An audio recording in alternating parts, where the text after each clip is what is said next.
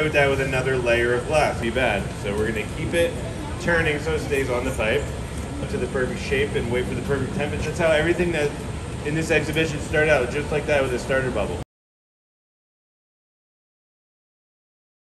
Level gets low in the crucible on canvas, so the quickest way to add color is to roll it through crushed up glass color pump. It's hot enough when it's fresh out of that furnace over 200 degrees, but there's no glass inside. Go into another manufacturer, so they have to start with the same clear glass recipe that we use, so it's compatible. It's a soda lime silicate.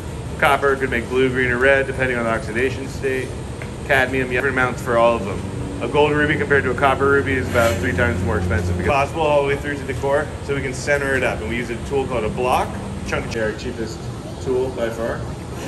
Here, it's a highly skilled tool maker, and they cost a lot of money. Elongates it pretty rapidly. How hard you have to blow to expand the glass, and that's direct. Feel free to give them a round of applause, and it's off.